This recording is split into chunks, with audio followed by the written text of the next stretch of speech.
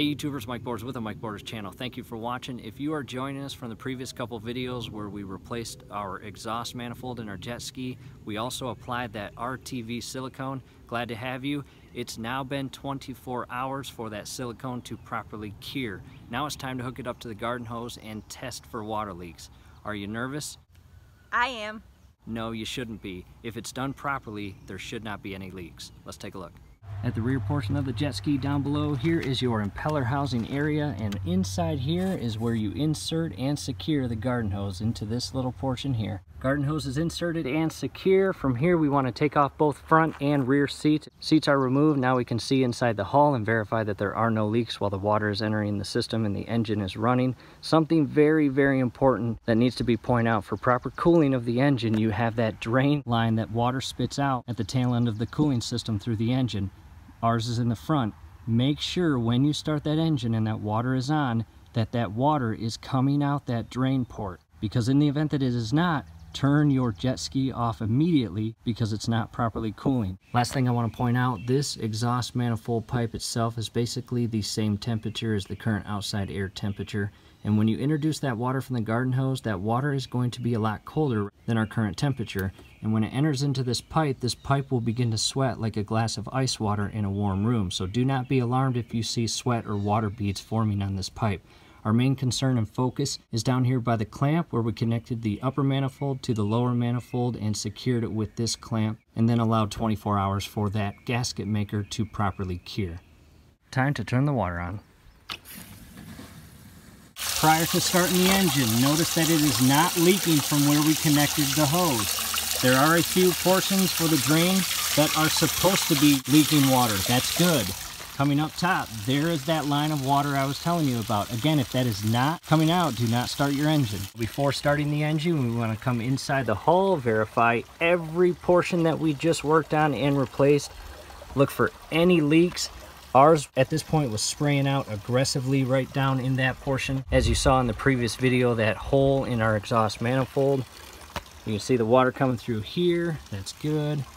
Coming to the back, verify no water leaking anywhere. Water is full force going through the entire system. I can already feel this pipe sweating, as you can see here. And pay extra attention to this entire radius around this clamp where the two pipes connect. Verify no leaks. And I'm going to let the water run with the engine off for at least 5 minutes, and just to verify no leaks prior to actually starting the engine. During this 5 minutes, I want to come to the opposite side and give you a view of the opposite side of the pipe. And again, just be patient, and during that 5 minutes of testing with the engine off, just make sure that there are no leaks anywhere in the entire water system. This pipe is sweating pretty good, as you can see here. Now it's time to grab the key, and we are going to let this engine run for about 5 to 8 minutes. During that 5 to 8 minutes, just be careful with the engine running. You don't want to stick your hands anywhere it shouldn't be in the hull, and just monitor any leaks.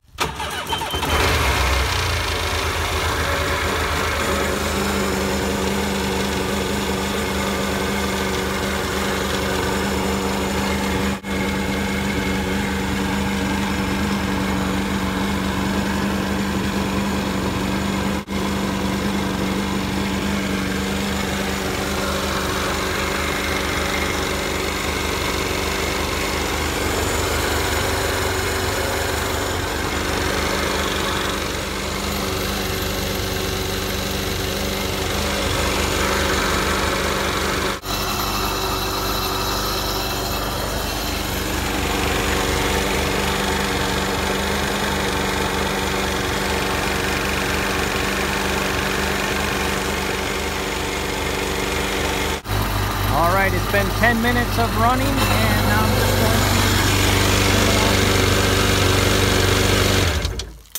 to take the key out.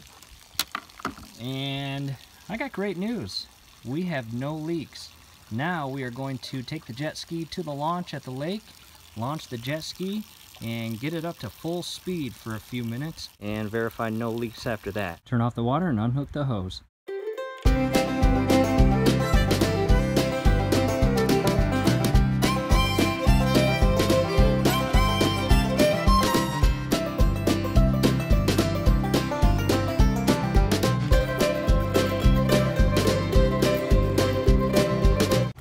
All right, YouTubers, at this point we got the jet ski in the water, and the reason why I want to show you this in the water is because we all know at the shop, all boat engines and jet ski engines will run differently in the shop than in the actual water. Different pressure changes in the actual water system, so that's why we're at the lake right now, getting it in. So what I want to do, I'm going to take the seats off and I'm going to show you the engine running with the seats off and show you that there's no leaks. All right, time to start the engine. We're away from the actual launch.